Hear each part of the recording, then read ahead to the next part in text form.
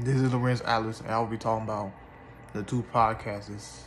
One being about how does your coworkers describe you, and the second one being about the late John Mellor.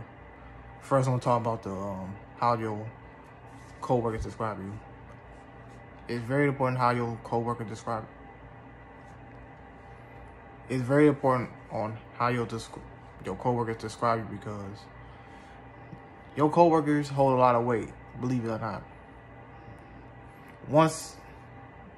If they leave, they can go tell other jobs about you, or also tell other people about you. And if it's a positive thing, they can help you expand your network and also open up opportunities for others, for yourself to get better jobs, paying jobs, and etc. But if they speak negatively about you, no doors will close.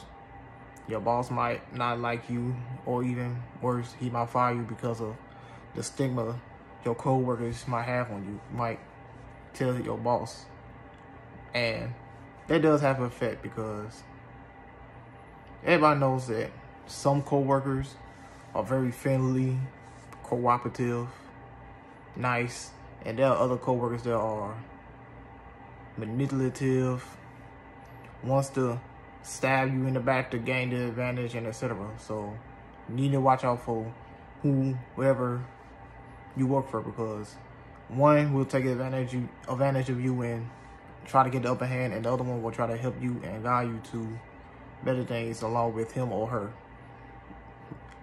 Next, I want to talk about the next podcast, talk about Mr. Clapp's late great boss, John Mellor. And that's easily my favorite podcast so far, because you can tell that he was heartbroken when he passed from cancer, and rest in paradise to Mr. John Mellor. And the way he described him is very touching, because I believe you need more bosses like that. Bosses who will actually listen to their employees instead of boxing out their employees.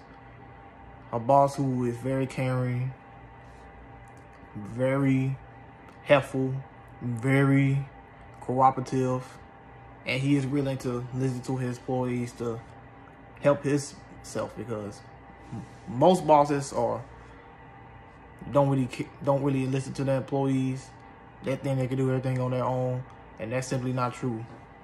Every boss needs employees who will listen and also help them out, because no one ever can do it by themselves. No one man or woman ever done anything and everything by themselves.